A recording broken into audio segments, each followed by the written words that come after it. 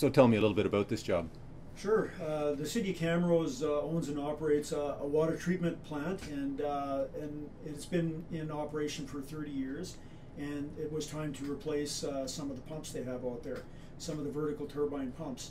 So we had to bid on this job. Ketek was a successful bidder, and then we had to set up our schedule.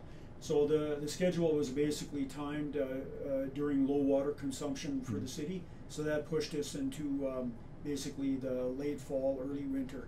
And we eventually purchased the pumps and started the job in December 2017. Tell me a little bit about some of the challenges that came with it.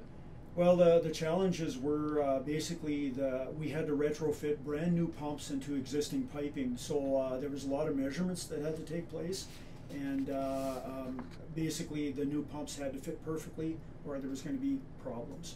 Oh, and here we're into day two, I guess, from the other angle. Yes, that's right. So there was a schedule that we had to follow, and certain pumps had to be running at all times. So the smaller ones are transfer pumps. The bigger ones here are the backwash pumps. So there always had to be one transfer pump running and one backwash pumping. So that's why we couldn't do them all at once. It had to be scheduled over a 5-day period. Who'd we work with on this job? So we purchased the pumps from Sago Industries, and they use Gould's pumps, which everything went fine.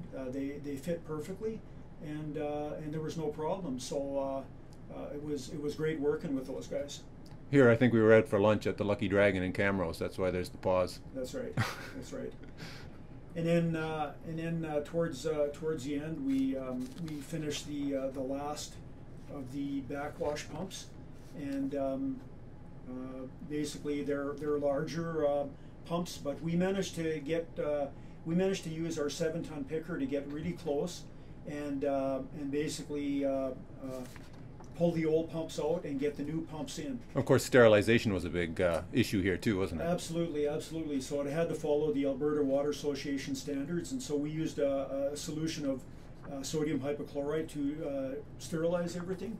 And we had to be careful because that stuff is extremely corrosive, but the boys followed all the safety procedures, and the client was extremely helpful, and they were pleased with our service.